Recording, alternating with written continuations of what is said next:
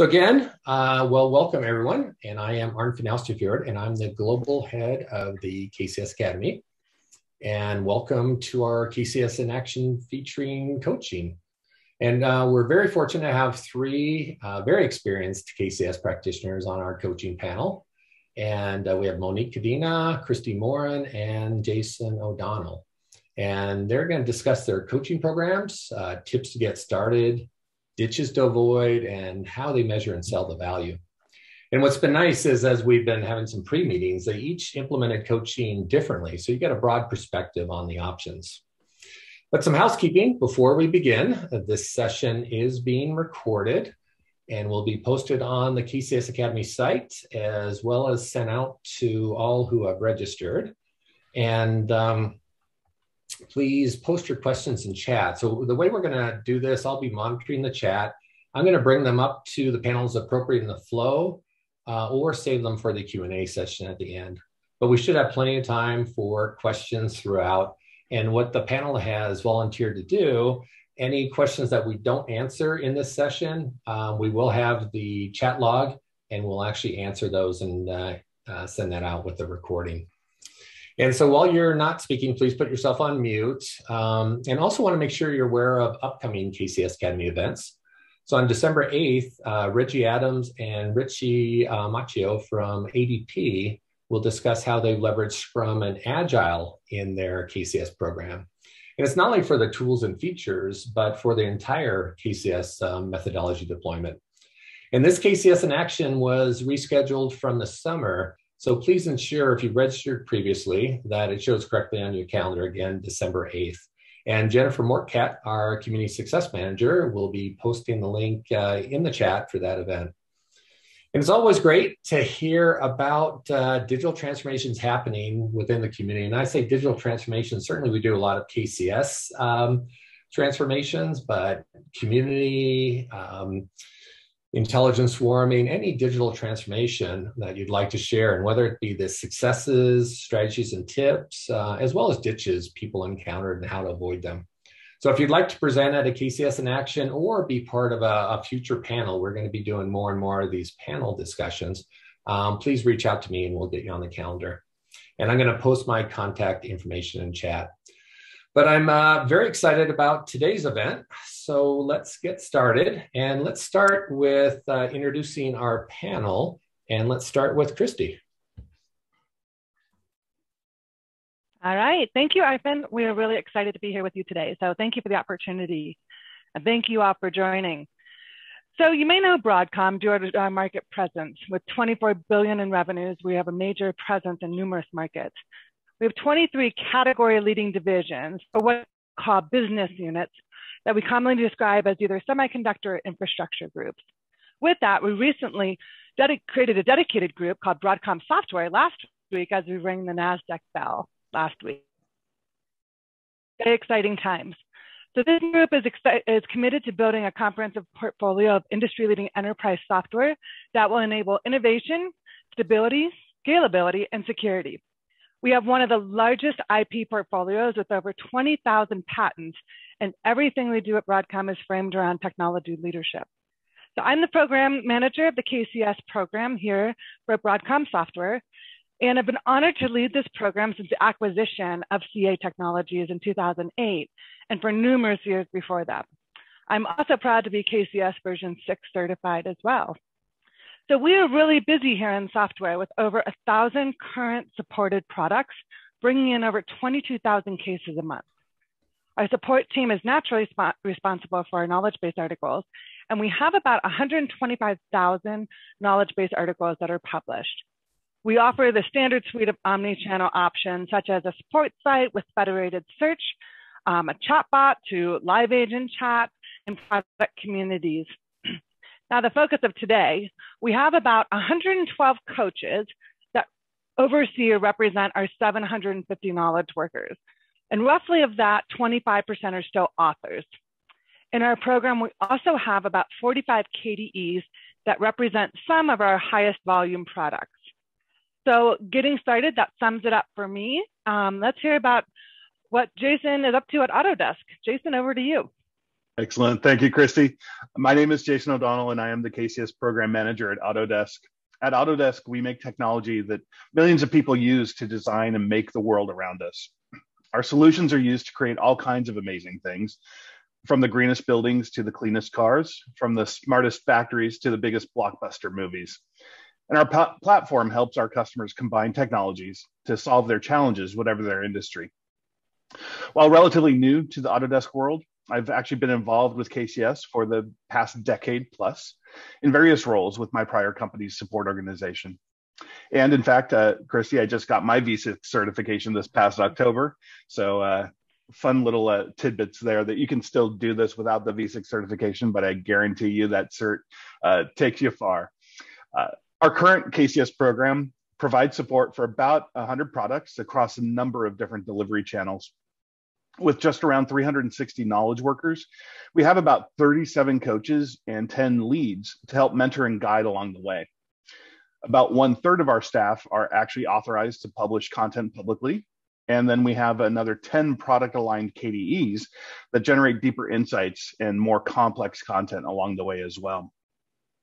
Likewise, with about 230,000 articles, we do have our knowledge work cut out for us in terms of content lifecycle management and evolve loop efforts as well. And with those relevant details out of the way, Monique, why don't you tell us a bit about your program at Akamai? Sure.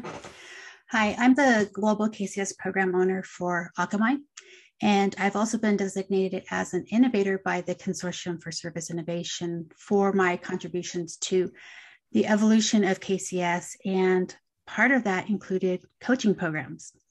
I have over 20 years experience with KCS, support sites, communities, and change management.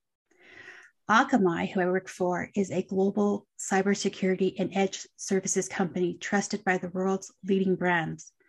Our mission is to power and protect life online, and our purpose is we make life better for billions of people, billions of times a day. Our support organization that is doing KCS consists of about 500 employees. And we offer technical support for customers and partners via agent assist, chat, and self-service. And in addition to the 500 knowledge workers or engineers, there are about 150 outside of support that have grown our program organically. So they started in support, but then they moved on to other teams and they kept their KCS license and continue to participate. We have about 6,000 articles that are external that accounts for about 30% of our knowledge base. We have 127 coaches, and so that is a combination of 20 lead coaches and then the remaining KCS coaches. And then additionally, we have 33 KDEs. All right. Well, I'm sure people were calculating the coach to knowledge worker ratio as you're introducing yourself. So let's drill down on your individual coaching programs. So Christy, you want to lead us off there? Yeah, sure. So at Broadcom, like I previously mentioned, we have about 112 coaches that range average 1 to 6, right? So 1 coach to 6 people. So coaches in our environment are responsible for AQIs, which is the Article Quality Index, as well as PAR, the Process Adherence Review, or what you might know as PII, or you might also know as link accuracy. So we expect coaches to do AQIs and link accuracy checks. So coaching us is left to the discretion of the coach as being formal and informal. So what I mean by that is that the tool that we use will automatically notify the person who's being coached that a review was done, if it being an AQI or link accuracy, and the person who did that review is copied on it, but it's up to the discretion of the coach of how they discuss the future feedback. I mean, maybe it's a standing one-on-one, maybe they drop by their cube if they're in a local, maybe they call them, or maybe they have a chat session. Or maybe there's no other need to follow up on that. So it's up to the discretion. We don't log that or monitor that activity. So it's a little bit more informal here. 1 to 4 hours a week as a coach. So this depends on the maturity of the team and the coach to the knowledge worker ratio, right? So if you have a more mature team, or if you have more publishers and authors, you might not spend as much time as if you had all authors per se. So to help set some guidelines on getting started with what we expect you to do as a coach, we set some targets. And so, or I would say minimum requirements, if I will. So what we are looking for is 3 link accuracies a month per the person that you're coaching. And also 3 AQIs, or content standard checklist, as they're now referred to, a quarter per the person you're coaching for that who is a publisher, right? And of course, if you're an author, you should be reviewing and doing an AQI on all of those for that individual. So again, this is the minimum that we're using right now. In the past, we've done exercises to get a baseline assessment where for 3 months, if you do 15 reviews, their link accuracies per person you're coaching over 3 months to give you a good period of time to complete that work in. And then you just manage outlier management going forward. So I do still think that that is a good approach. But where we're at now, we're just to get restarted with this as we reintroduced this recently back into our tool and our workflow. We just have the minimum set, and then coaches are seeing on their own that they might need to do more or less based on the maturity of the team. We also, with this, for our support of our coaches, we have monthly KCS team calls. They include the coaches and the KDEs and friends of the KCS program, or people who just want to stay informed. We also do a monthly calibration call for either the AQI or link accuracy. And we can do those together so people can see how we're thinking and evaluating content and have discussions around those. So those are really great. We also have a Slack channel just for the KCS team, as well as emails that we all use to collaborate with our coaches and KDEs. Monique, what about your program at Akamai? Well, like yours, it's also based off of maturity of the knowledge worker and also the coach. So, depending on how mature they are is really going to depend on how much time they spend. So a new coach is obviously going to spend more time. A seasoned coach with the new employee is going to obviously spend more time. But on average, what we're finding is that it's anywhere from 2 to 4 hours per week, and the coaches are peer coaches, so they are fellow knowledge workers, so they really understand the workflow. And the goal that we've set for them is to really have at least 4 coaching sessions a month. Now, that is also based off maturity. So if you are a candidate or contributor, we want you to have about 4 sessions a month. Now, if you're a publisher where you're more mature and you've already demonstrated those skills, we've made that 2 sessions a month. And so we also set an OKR, which is an objectives and key result target on that. And so the idea is that we want people to attend 75% of their coaching sessions throughout the year on average. And during the coaching sessions, they do things like content standard checklists, which is formerly the AQI.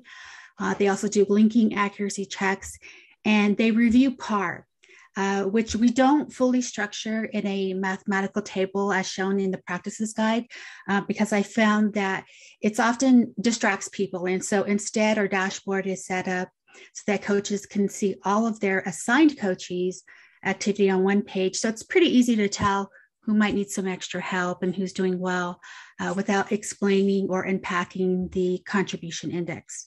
And so lastly, our linking checks also, those also have an OKR of 20% of cases. So we want, the average throughout the year to be 20% of cases are checked for linking accuracy. So that's our coaching process in a nutshell. Jason, what about you? How does that compare to your program? Well, with our coaching staff at 37, Monique, we have an additional 10 leads as well. We actually average a 1-to-8 ratio of our coach to support specialist, though we do have support specialists without coaches as well. We also run a weekly open office hours that helps to cover anyone who may have questions around reviews or other general coaching concerns. And we have dedicated coach, KDE, and even a KCS Council Slack channel, as well as a more broadly general KCS Slack channel that helps in our communication across the organization in an asynchronous manner.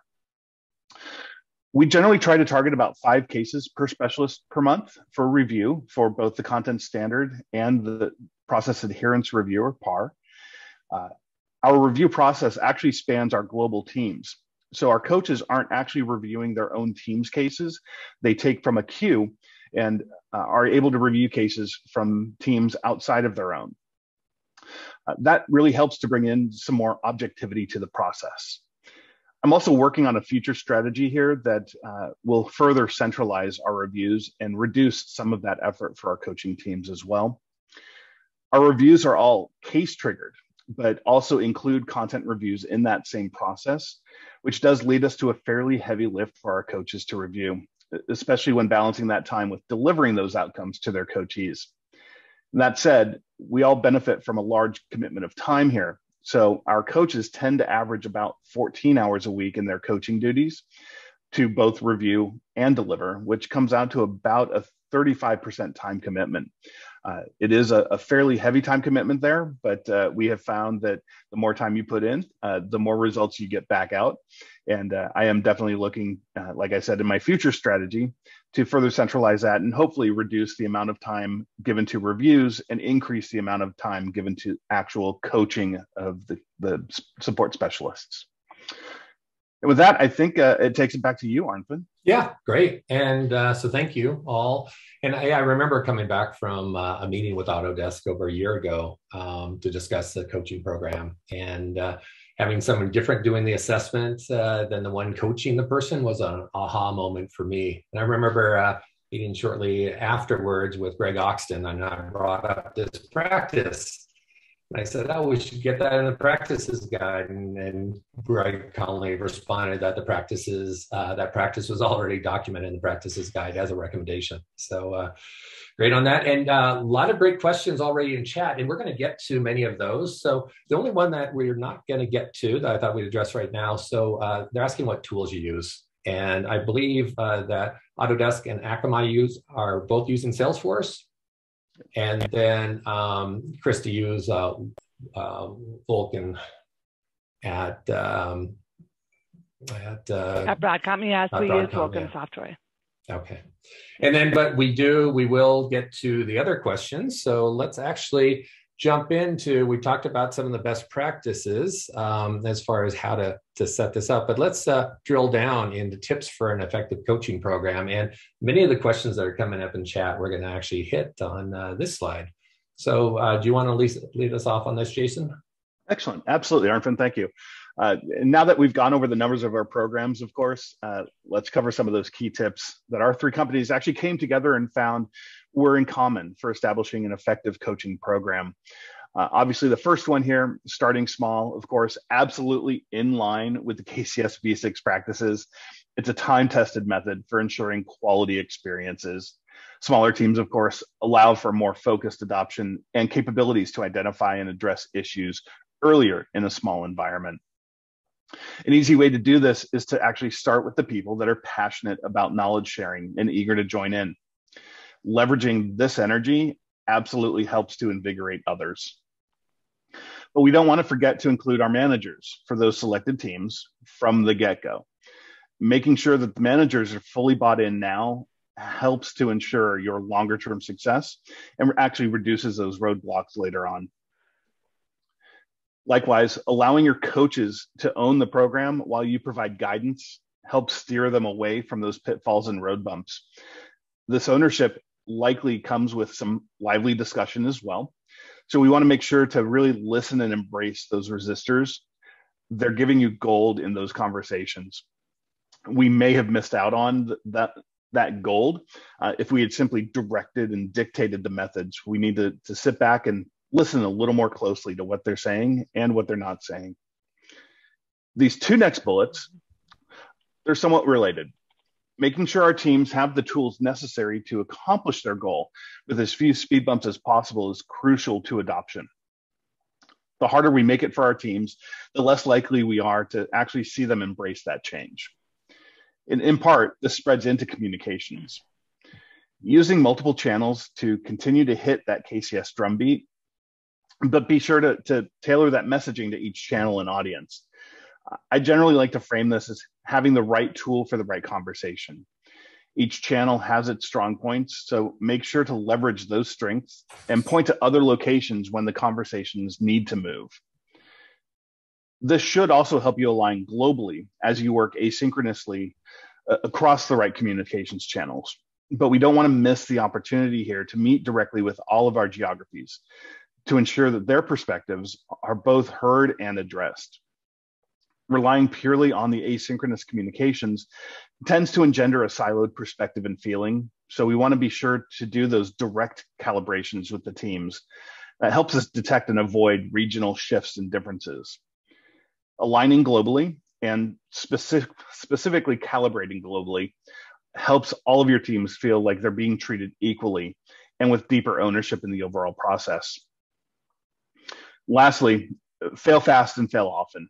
Being nimble in this respect will help you to identify areas that aren't working before they become larger problems. These iterative improvements, especially as we start small, all help to fine-tune the program and avoid those larger pitfalls as you roll out more broadly. And Monique, Christie, I know both of you probably have some additional insights here, so I'd love to hear your perspectives. Yeah, nicely said, Jason. And I think you hit a lot of it on the head. Just a few comments. So one, when you mentioned about listen, to what the coaches are saying, and also like what they're not saying, and take action. So your team needs to see that their leader of this program can actually, they can trust you to listen and accept their feedback and take action. Now, granted, technology changes might take some time, but there might be some small wins that you can take in the meantime about processes or workflow, or at least making sure that you're following up on what you said you would do. Making sure that your team sees you as a trusted advisor and leader is so critical. And it kind of leads me to my next point, which is building your network. We don't have all the answers, right? As a program leader, sometimes like, what should I do? Or what is the best course of action? And I can guarantee you there are no right or wrong answers. Sometimes it's getting perspective of how other people are doing it, like the reason we're having this webinar today, and making the best decision for the environment that you're in with what you have and how to get started. Because KCS is an iterative improvement. But to the point of building your network, coming to events like this, connecting on LinkedIn, using the LinkedIn KCS group are all ways that you can get to know other practitioners.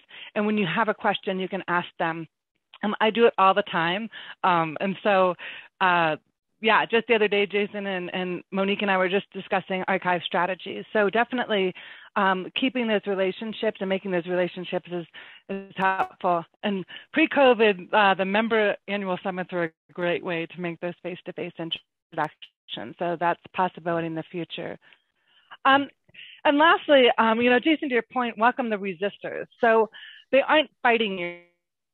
They're trying to tell you that something is not working well. So for instance, we had a situation at Broadcom where the way that we calculate link rate was just closed cases and if you had something linked. And we got some feedback from some engineers. And so rather than fight it and just say this is the way it is, I tried to really understand, met with the manager coaches to really understand what was going on. And so what we found is that there was a certain type of case type, what we call proactive. Found is that in our workflow and in our methodology, those were never really good candidates for KB. It wasn't a self-service possibility. It was a different type of case.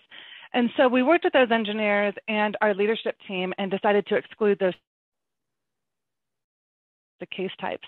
And so I would have been seeing that someone was just frustrated about meeting the link rate and didn't like our calculation. We actually won them over and engaged them more in our program by listening to them and taking action that would support behaviors. Because when we had that in place, we found that there were some odd behaviors that you would typically expect if you put an activity goal on a goal on an activity, which is, false linking and fake KBs as placeholders. So we were able to reduce that noise and win some of our coaches over in their participation of the program. So that was just one of our success stories. So Monique, how about you? That's a great story. I love that, that you were able to win them over. And I think that's part of the key that you kind of have to address when we have people that kind of are resisting at times, which we'll talk about on the next slide. But I'll also include that, you really need to invest in a real coaching program, allowing peers to focus on practices and building that into the DNA of the coachees, because even with a successful solve loop, or what you perceive as successful because maybe one indicator is showing that, you can absolutely still improve your outcome. So for example, at a past company that I worked at, we had an organization that created a lot of knowledge articles, and they were high quality, and we did it well. And we thought we didn't need coaches because there wasn't a lot of turnover. People were staying there for 10, 20 years. There was very high seniority. The quality of the articles was high. But when we finally did implement coaching and we focused on the behaviors also within the soft loop, quality wasn't an issue that we really had to focus on, but we focused on those behaviors. And so I remember even just the first month of the proof of concept, we got a 25% reduction in time to mitigation. So, that's real proof that regardless of your history with KCS, coaching is a key driver, and it eventually becomes the foundation of your program.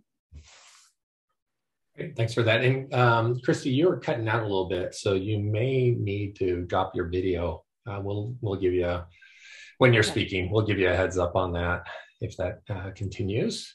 One of the questions, actually, there were several questions about how you select the coaches, and you certainly talked about selecting the passionate, but there was questions on where do they come from? Are they within the support team? Are they centralized? Are they the leads in a support team? If anyone wants to handle that question. Yeah, I'll jump in. Typically, what we found is that our coaches work really well when they're embedded with the support teams. So we tend to draw our coaching staff from the support teams that they're working with. They're still working on cases, so they have that direct support specialist understanding and empathy. And within the teams, they tend to be the ones that our teams are going to anyways for help with solving their cases. So they already kind of start to bubble up as those people who are already doing the coaching work, possibly just without that title. So definitely embedded with the support teams. Christie, Monique, do you have any differences? No, same.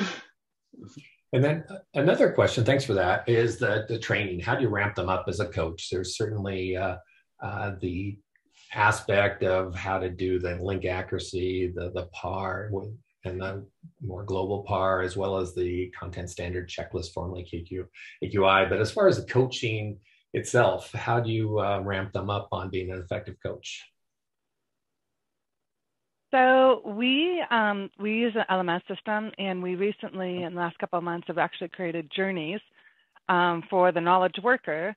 And then a coach would assume that one as well as the coaching, and then KDE has their own journey as well. And so within the coaches, it is, we'd expect you to know everything about being a publisher, as well as we give you additional training on how to complete a link accuracy, how to do the AQIs, how to use advanced features within our tool and look for those. And then, as I mentioned, we have a monthly call, and then we have on top of that, 2 weeks later, we have a calibration call. So if you are struggling or if you have some questions, you can come to that and have your peers help you with that.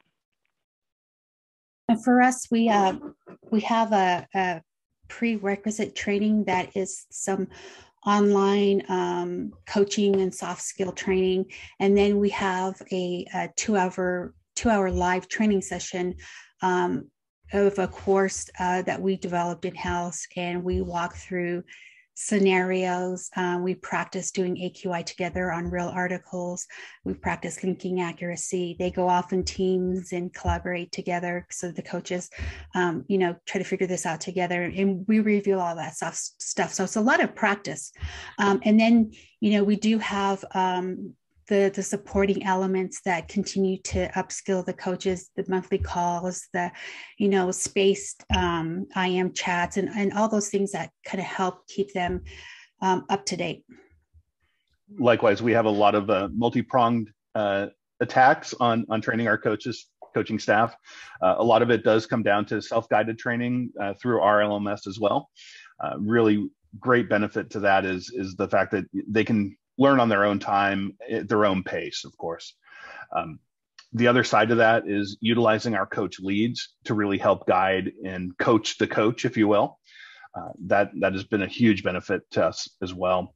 And then lastly, we do, or should be doing, have been doing, maybe skipped a few, but we're restarting them again, calibration sessions. So really sitting down with our coaching teams and going through those calibration sessions to make sure that we're all on the same page, that we're all equally reviewing as we go across our global teams, that one team or coach is not more or less strict than another. Oh, great, thanks.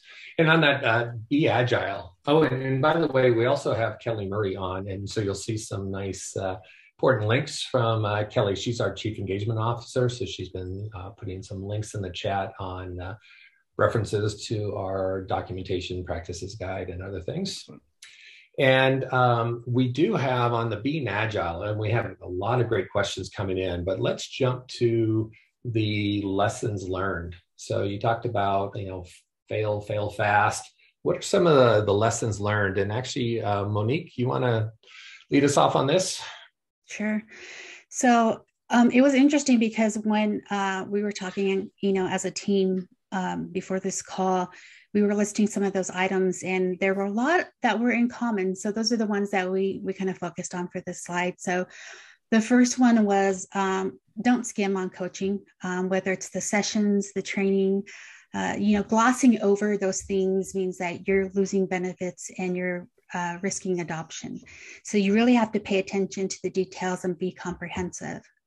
And the second thing is ESP does not work. So do not expect your coaches to know what to do and how to do it, right? So go through whether it's process or technology, go through those examples with them.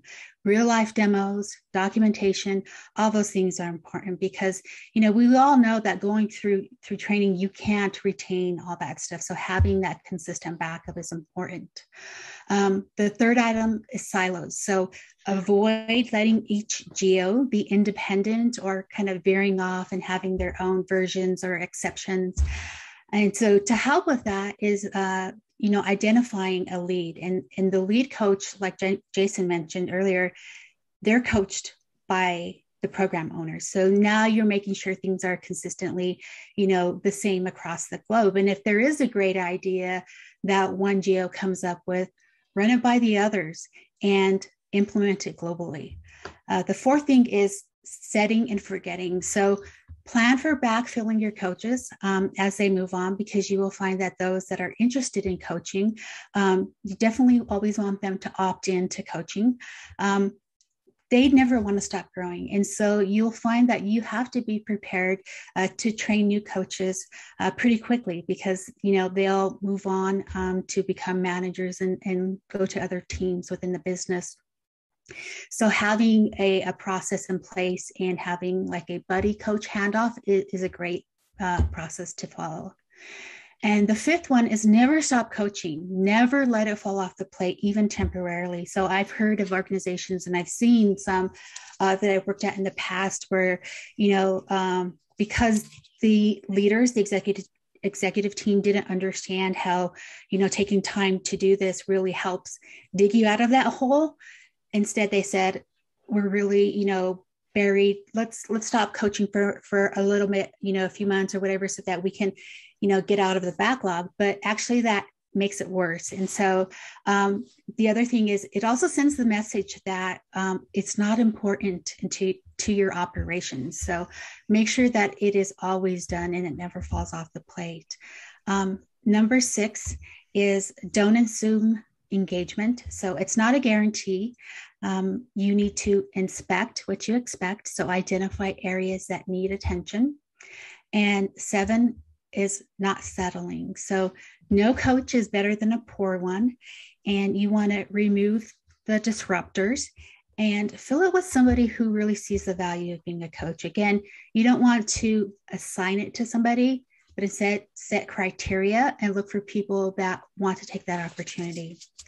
And lastly, silence. So silence is not an agreement or confirmation that others understand what you're talking about. So for example, when we say, do not put goals on activities, do they understand that in the context of KCS? And what are KCS activities? So ask questions, find ways to test stakeholder knowledge, and get everyone on the same page. So Christie, Jason, what do you think? Did I cover that well enough? Yeah, Monique, this is spot on. One of the things I'd love to just offer as a tip about the whole silence, right, and asking questions and making sure that people understand is, someone once told me a long time ago, is to count to 20, obviously quietly, right, when you ask a question, to give people who don't, who want to think a little bit about what you ask them and a chance to respond. And very rarely do I make it past 15 internally before someone will actually speak up. So if that's helpful to some of you, I definitely encourage trying that, because sometimes we take silence as an agreement, and it's not. It is definitely not healthy sometimes. So the one thing I wanted to mention too is about, previously we talked about resistor feedback, is to not take it personally. So, you know, early on in my career, I would take feedback too personally, as if I personally failed. You know, if we did a new workflow, if we did a new process, and then, you know, it didn't work out the way that we wanted it to. Even if I was perfect, I would never please anyone. So, you know, when you have resistors, you have feedback about the program, don't take it personally. As I mentioned, it's definitely a continuous improvement process, and you're always doing something to improve the program. So if that is helpful. And the last one about don't assume, you know, I recently did some metrics on just how often activities for our coaches were being completed. And I was shocked that 30% had not done any activities in the last 3 months. Like, I was blown away, because I assumed they come to the calls, we do the stuff together. Surely they know what to do, and they're doing it. And so I always live by the mantra of inspect what you expect. Excellent, Christie. You know, I'd also like to point out here that a conversation about resistors may seem kind of contradictory to some of the prior slides and conversations at a first glance. We absolutely should be embracing them, as you note, Christie. But to Monique, to your point, there are times when it might actually be best to remove or redirect a resistant coach to a more appropriate role. You actually might find that their skills really start to shine more as a KDE instead of as a coach, or even vice versa. So balancing out these perspectives in your program and remembering that we're all working with humans who have their own needs and desires that may or may not align with our own is absolutely critical here. Right. And then it's, you know, on the don't accept silence, that last part is key. And not only not accepting silence, but also don't be silent on communicating the value that your coaching program is bringing. And we actually had some of the questions in chat. How do you measure that value? What do you measure? How do you communicate that? And Christie, do you want to lead that discussion on that topic? Sure. So how, you know, at the end of the day, it's what is the benefit of this coaching program? Is it worth it? Is it worth your time? Is it worth the engineers that are investing their time? So there's a couple of things that we see as commonalities across our programs of the benefits and buy-ins. And so one, knowledge workers who have coaches are more likely to achieve publisher status faster, right? Because they're being coached. But also there's a content velocity that happens, right? They're bought in, they're creating more content, they're engaged more in the process, and that speeds up a lot of things. Two, engineers take more pride of contributions, so the quality gets better. And so based on how you improve, you monitor quality, that might be such things as your AQI scores, or thumbs up, or voting on articles, or the comments on articles, or the overall views. Thirdly, coaches are more engaged in self-service. and help adoption of the processes or tools in your company, because really they're like not little, but mini program managers, right? So the extension of the program office, especially in a large program, you have people who are advocates and they really understand the value of self-service. So it helps accelerate any type of tool or processes rollout. You know, as we mentioned, with coaches getting more engaged, there's also the upside of increased awareness about technology. Like, for instance, you know, we talk about content standards, right? General rule of thumb and KCS, but tying that to how rich snippets are displayed and why we want structured data really helps us all understand the value of the content standard and what its potential use is versus just doing it this way. Also, we have found that there's an increased opportunity to explain other types of technologies to coaches, like how search engines work and how it works in your company, or things like SEO and sitemaps. So that raises all of our levels together. And when issues happen, we're able to troubleshoot them faster because we're all gotten some upskilling in how self-service tools work. And lastly, I mean, I think the big one everybody wants to see is metrics, right?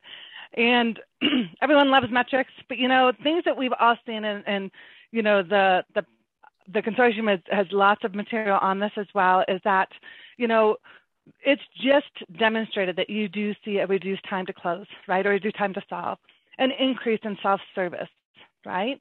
And how you measure that, if it's views or cases being deflected or cases being stopped at case creation.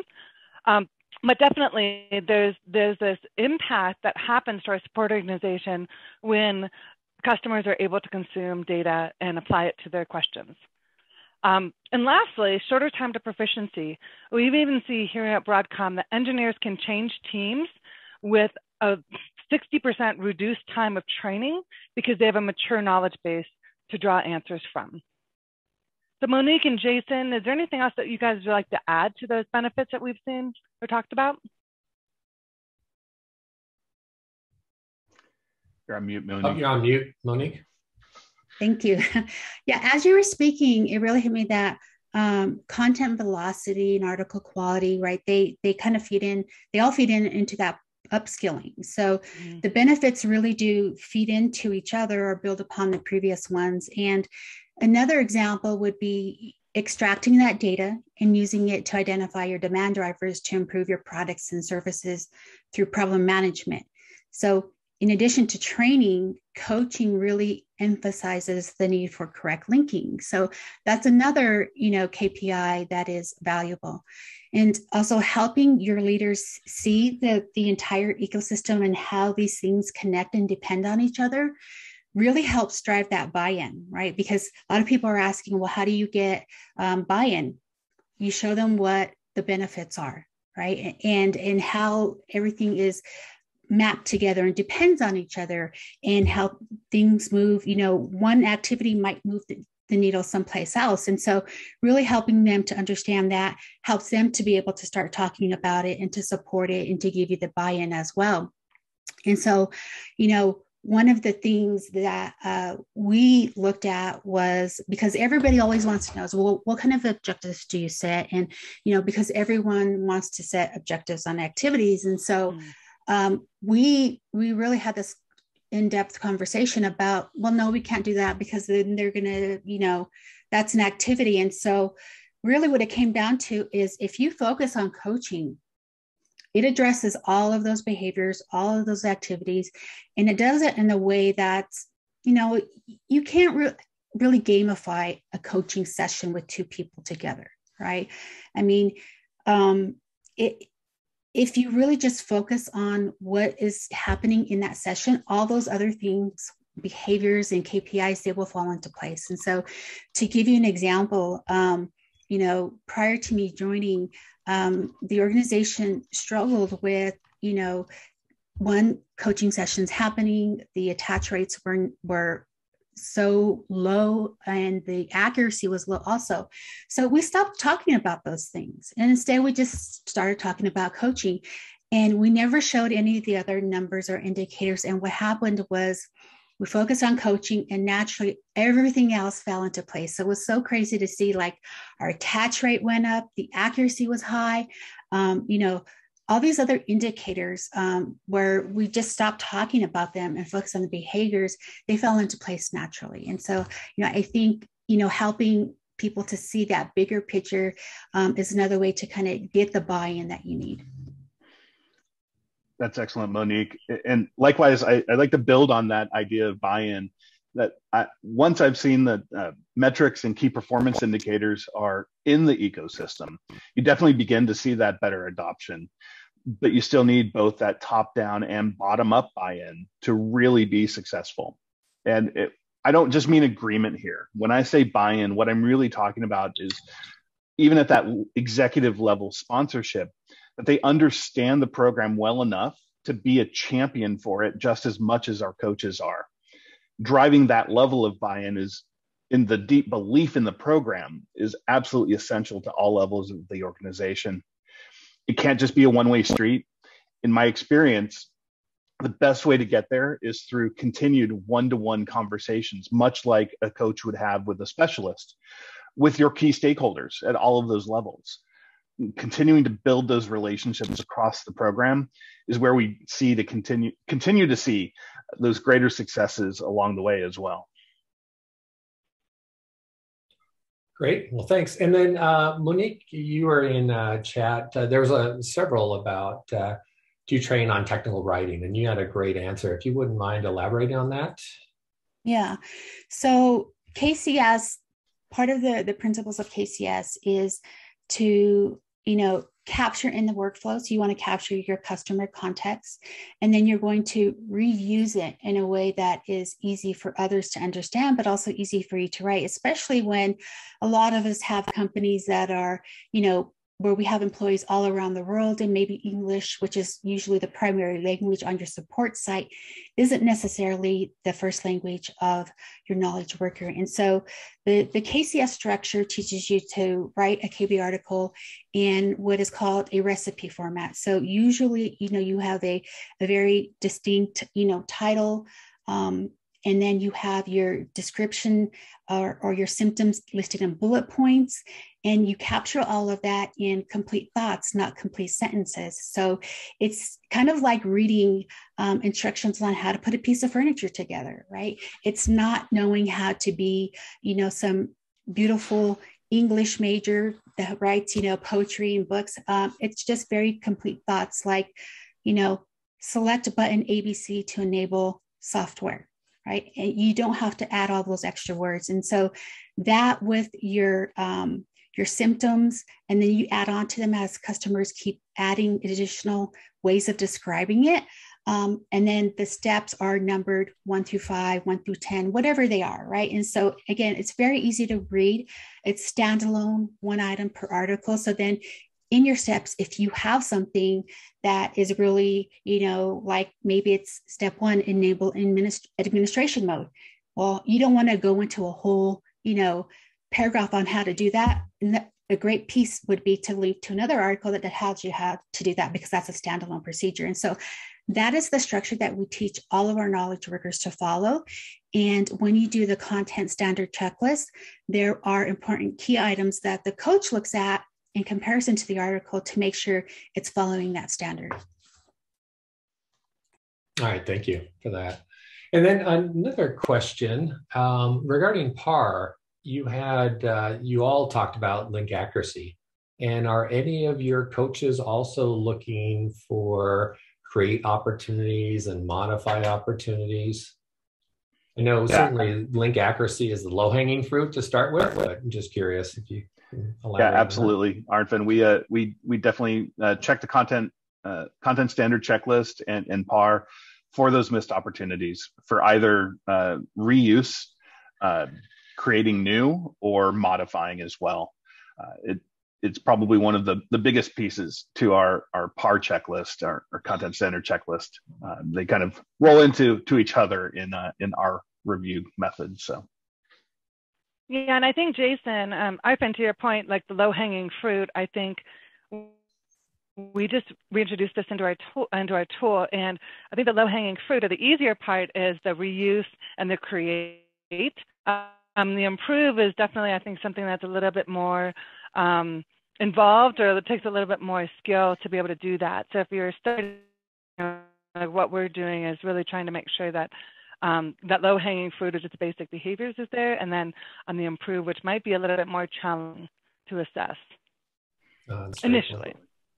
I'm not sure if Jason and Monique, if you have, I know you have a longer standing history of your tools. I'm actually in the middle of shifting our improve methodology and strategy to actually utilize our Salesforce tooling now to better support a flag it, fix it type program. So definitely knee deep in the middle of figuring out that strategy and moving that forward. And I missed part of the question, but based off what you guys were answering, one of the things that we do is during link accuracy checks, if somebody, the coach has the option, besides saying, yes, it's accurate, or no, it's not, the coach has the option to say, this is a modification loss, or this is a reuse loss, or a creation loss. And so then we get a report to see, what percentage fall in those buckets, and then we kind of target where we need to focus additional training and attention. Great. And then also Arnfinn, I want to step in because Monique, you really hit something that I like.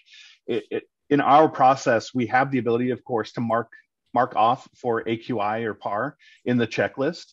We also give our coaches the opportunity to identify those points where we might have missed, but not necessarily mark off for that, just create a coaching opportunity, have that conversation, especially for our newer specialists who are coming in who might not be as familiar. We give them that opportunity to continue to train in and coach in some of those processes before we really start marking them off in the KPIs. Great. And then one of the challenges that we see in many organizations is distinguishing from a assisted article versus a solved article. And we see many coaches accidentally say, oh, this was accurate, but it was actually not a solved, it was assisted, but they didn't have enough technical expertise to determine that. Any guidance for the audience there? Well, in our world, it's pretty easy to tell the difference just by even looking at the title. Is it a general troubleshooting, linking to other articles, kind of almost like a decision tree kind of thing? Or is it just really focused on one topic with a solution? Yeah, we're definitely focused more heavily on one topic and solution, one resolution attached to the case.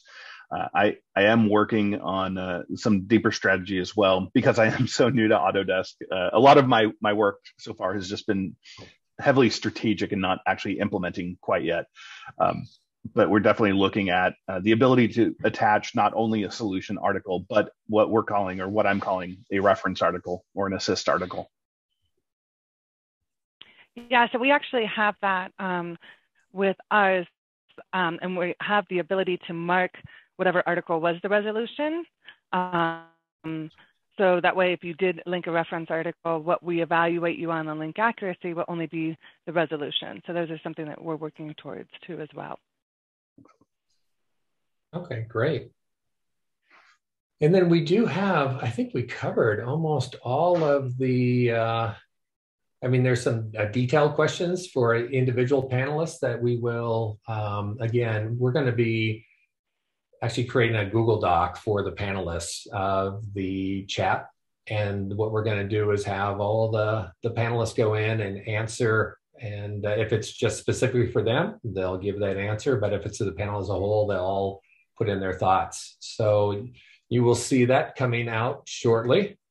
And we're actually we're pretty close to timing out. So why don't we just go ahead and just close this. And what I'd like to do, though, if you could, the panel discussion, we had one last week, and that was very popular. And again, hopefully that you like this one also. If there are additional topics that you'd like to have panel discussions on, if you could put those in chat also, that would be very helpful. And we'll go ahead and start arranging for that. And again, if you are interested in participating in a panel, we'd love to hear that. I mean, we're really trying to tap into the collective wisdom of this broader community. So the more we can share those, and we really want to thank the panelists. So it was not just, as you can see from the presentation, it was not just an ad hoc, but there was a lot of many meetings going into this. And actually, I think you all found a lot of value because you got to explore each other's programs and share best practices in the process. So, but want to really thank you all. And we will have as a byproduct this presentation. So we'll not only send out the recording, but the presentation. And again, we'll also do our best on the chat log and getting answers there. So thank you all very much. Really appreciate it. And hopefully we'll see you at the next KCS in Action. Excellent. Well, thank you all. Yes, thank you.